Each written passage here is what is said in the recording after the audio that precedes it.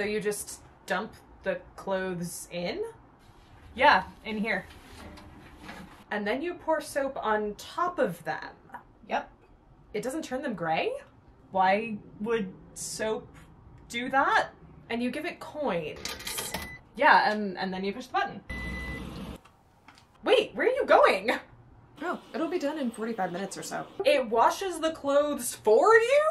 Yeah, why else would it be called a laundry machine? Witchcraft!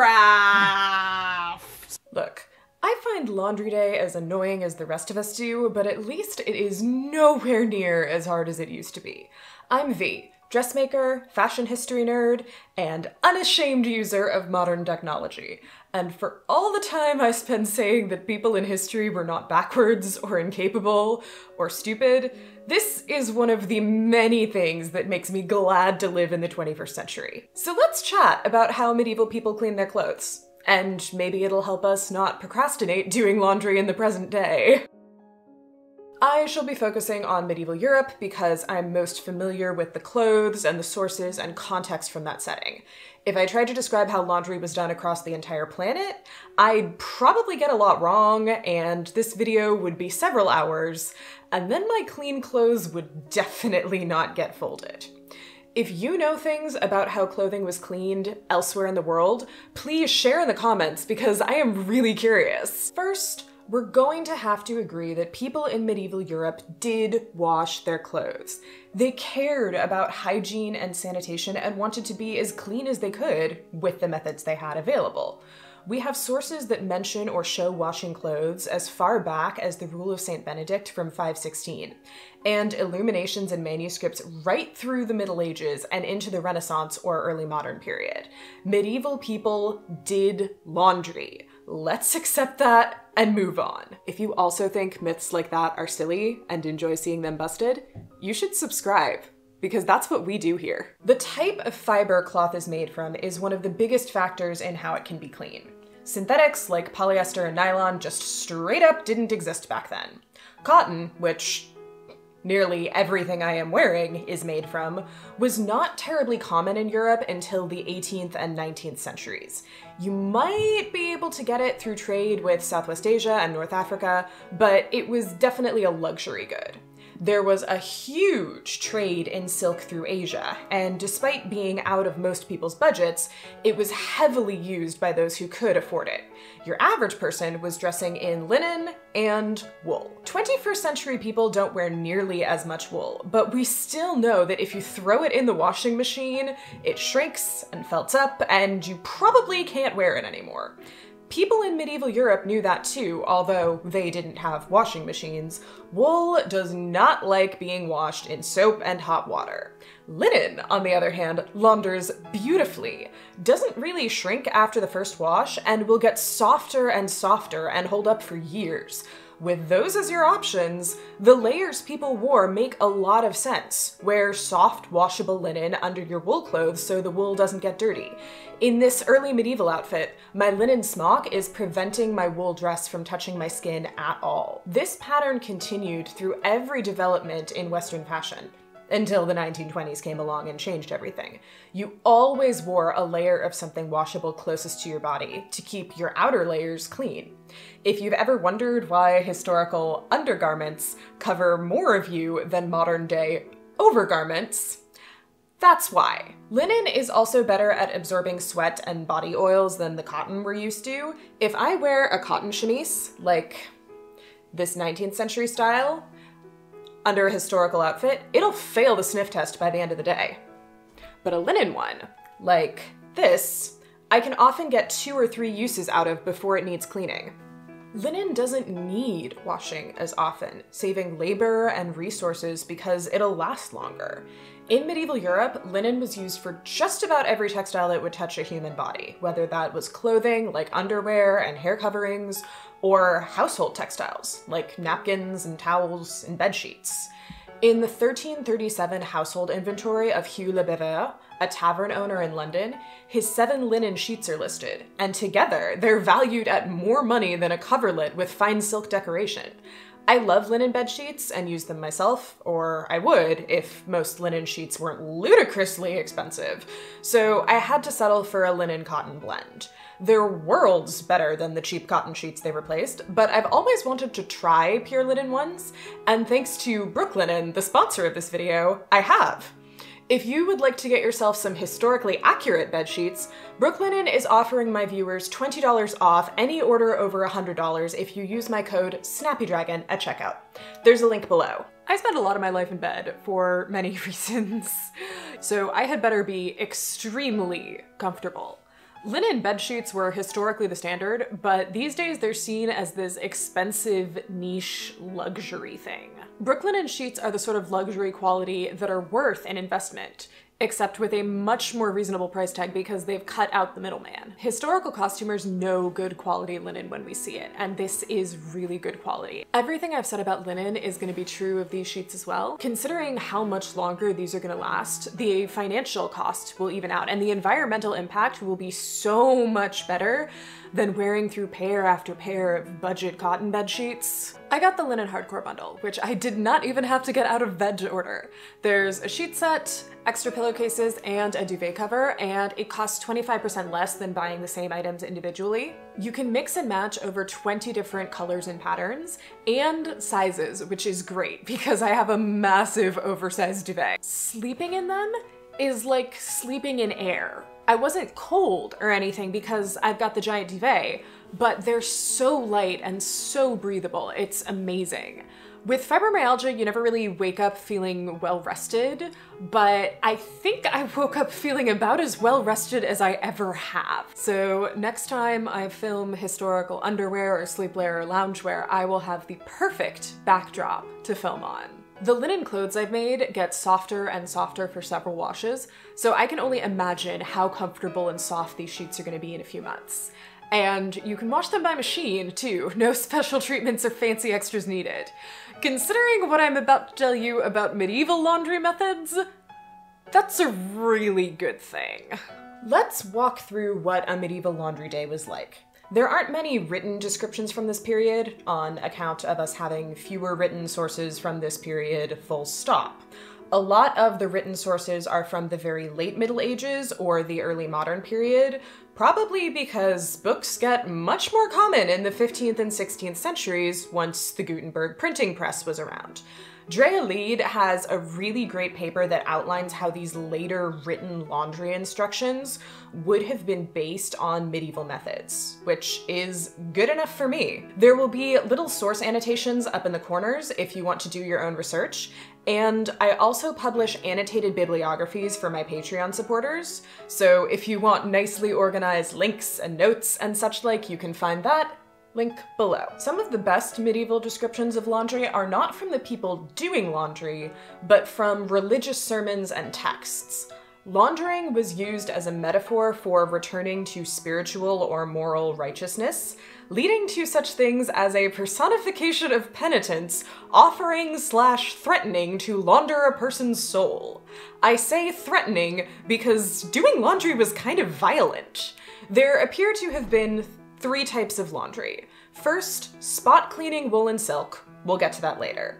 For linens, you could do small loads of things like underclothes frequently and at home, and then there was the Great Wash, done every several weeks at most, an involved process during which all of a household's linen was bleached as well as cleaned. Indoor plumbing was not really a thing in most of Europe unless you were royalty. For a small wash, you had to haul your water in from the well or stream, or haul your laundry to the water and do it there. If you did laundry at home, you'd use a large tub or pot or basin. As for cleaning products, you could easily make lye by straining water through wood ash, or use a plant called soapwort that makes gentle suds. Actual soap was also really common, but the quality varied a lot based on your budget and location. If you had money or lived near the Mediterranean, you could get soap made from olive oil and a local type of potash that made a solid, colorless bar and was gentle enough to bathe with. Otherwise, you could buy or make liquid soap. Either way, it was made by combining lye with animal fat. This was much harsher and could be black, or a costlier white that wouldn't stain linens. You might be able to bathe with the finer grades, but professional laundresses could get chemical burns from the less gentle stuff. We also have recipes from several early modern books that describe mixing things like alum or eggs into soap for specific fabrics or stains. You could also boil laundry over a fire, scrub dirt out on an early washboard, or use more violent methods like stomping or beating it. Then you'd wring the water out and air dry your clothes outside or in front of the fire, and you had another week of clean underthings. So for the medieval equivalent of throwing your socks and undies in the machine, you still had to haul several buckets of water, build and tend a fire, wring out wet linen, and hang it or spread it out, all with your own 2 hands, plus wait a few hours while it dried and hope the weather didn't turn on you. As for the Great Wash, you're about to understand why most households only did this every several weeks. This was an intense deep cleaning of linens, and you might do every item your household owned all at once to make it worth the effort. White linen can go dull or grayish from use even when it's being cleaned regularly, so you'd start by making a bleaching solution to pre-treat your laundry with. You could use that same homemade lye, or you could make ammonia by leaving urine to ferment. Gross, but it worked, and it was free.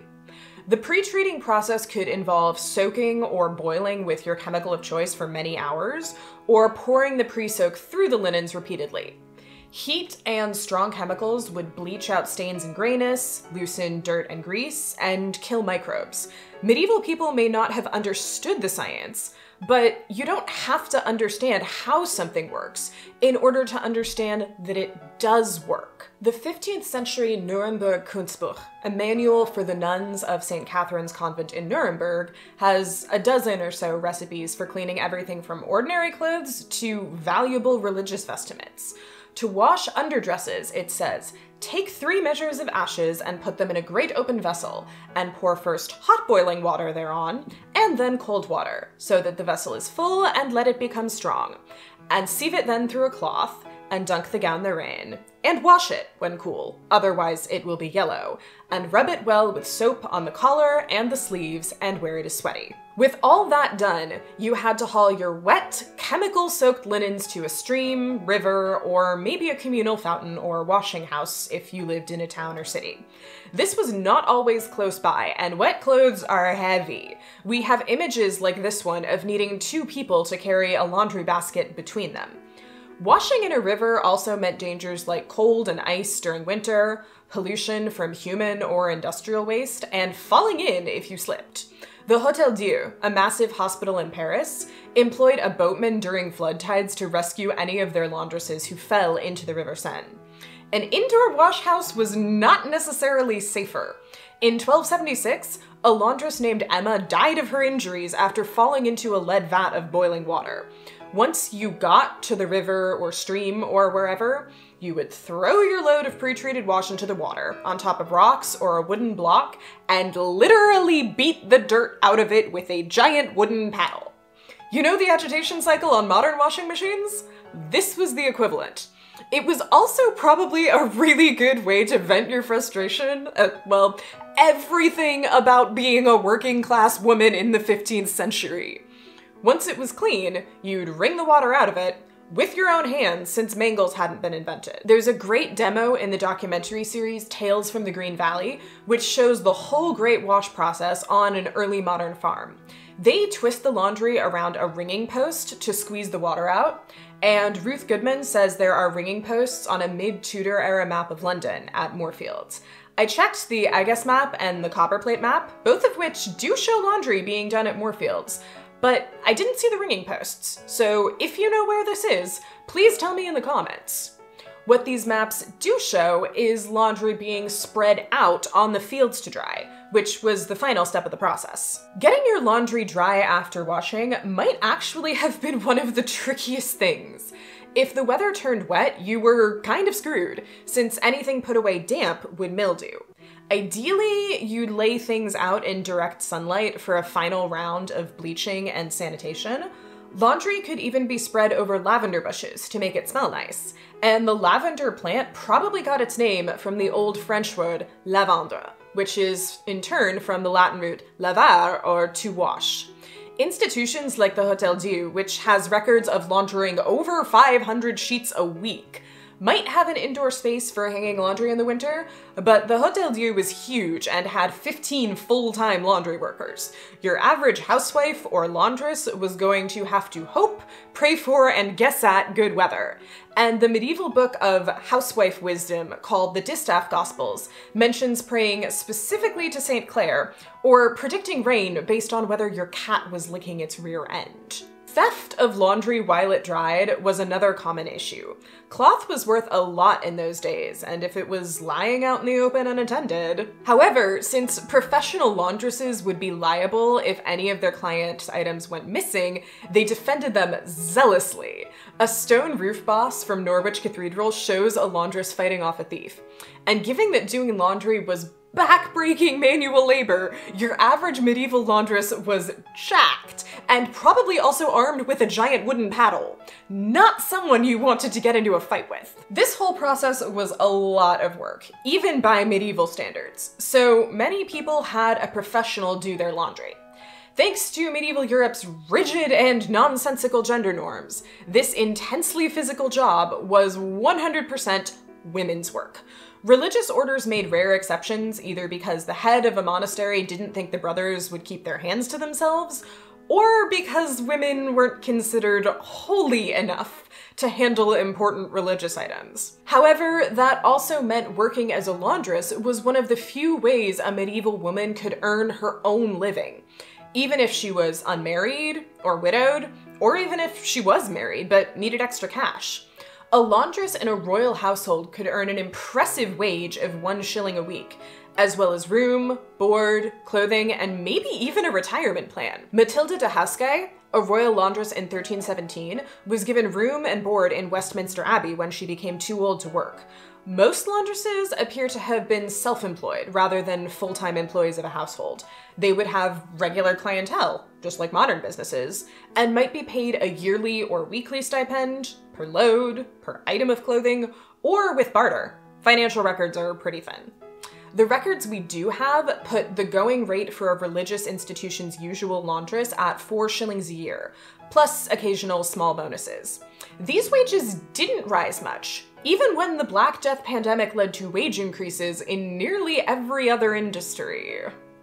Individual clients like an official at Westminster Abbey might pay 2 to 4 shillings a year, or apparently twice as much for a monk there, perhaps due to paying per item. Highly skilled craftsmen like masons and glaziers were paid 3 to 4 pence a day, for comparison.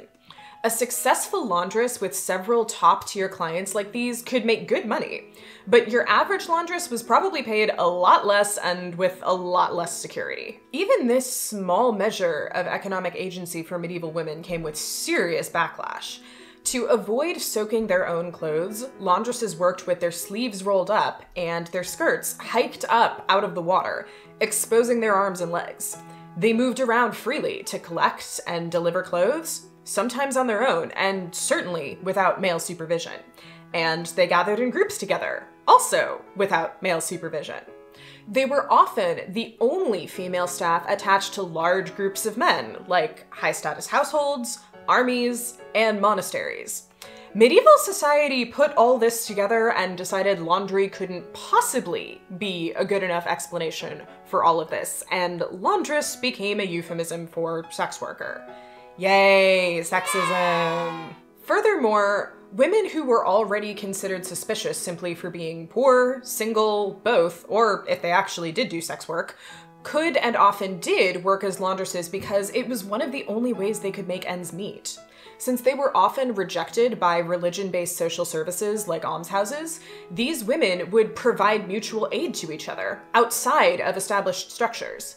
In the 1270s, a migrant worker in Paris named Nicole de Roubercy suffered a medical crisis, possibly a stroke, and couldn't work, but was supported through her recovery by other low-status women. So here you have a collection of physically imposing, unsupervised women with their own incomes and support systems outside of the patriarchy. Yeah, the medieval social order found that pretty scary. The laundresses of royal or aristocratic households usually escape this sort of suspicion, but might get dragged into political intrigues instead. You can tell quite a bit about someone from seeing their dirty bedsheets and underclothes, like if they'd had overnight guests, if they'd gotten their period, or if they had not gotten their period for several months. For some very high-ranking people, that was literally a matter of national security. And it would not shock me if this is how the phrase dirty laundry got its significance. Okay, so what about everything other than linen? Wool doesn't like soap or hot water, and the lavish silks worn by the upper classes like them even less. The occasional cold water rinse won't hurt most wool clothes, so that's definitely a possibility. Dyes weren't as color fast, though, so while wool fibers might tolerate a gentle rinse in cold water, that could fade the color and make the garment look cheaper since strong colors cost more to dye. What we do have evidence for was all kinds of spot cleaning methods. Many books that give cleaning recipes say things like, wet the spot with it diverse times, or wash your spots therewith, rather than saying to wash the whole garment. There's a late 14th century book on housework known as The Good Wife's Guide, narrated to a possibly fictional 15-year-old bride from her possibly equally fictional, much older husband, expecting that she'll marry again after he dies and wanting her to have, essentially, a successful career as a full-time spouse and homemaker. While this guide doesn't go into anything as pedestrian as washing linens, it does talk about caring for fine garments and how to spot clean wool and silk. Verjuice, a highly acidic liquid made from the juice of underripe grapes, or other sour fruit, is a common stain treatment. The book's author, known only as Le Ménagier de Paris, says that on rich silk fabrics, soak and wash the stain in verjuice and it will go away. This method was effective enough that he then advises to always have verjuice on hand, for it is useful for removing spots from dresses and bringing back their color. Fresh or old, it is always reliable. Lye solutions are also common, often made from specific types of ashes. The Nuremberg Kunstbuch recommends them specifically for green clothes, and the Good Wife's Guide says to soak ashes or chick feathers in lye and rub stains with them. For extra kick, the lye solution could be made using lime, which is intensely alkaline and has a different chemical composition. The soapwort plant, which is much gentler, was also used for cleaning garments that couldn't handle harsh laundering. A profitable book says that scarlet or velvet, of whatever color or sort soever it be, can be spot cleaned with the juice of soapwort, not changing the colors. At the time, scarlet meant a kind of high-quality wool cloth, not a color. Absorbent ingredients like fuller's earth, clay, and powdered bone are all recommended for removing oil or grease stains. This would be a great way to remove some of the grease without having to dissolve it with harsh lye or soap.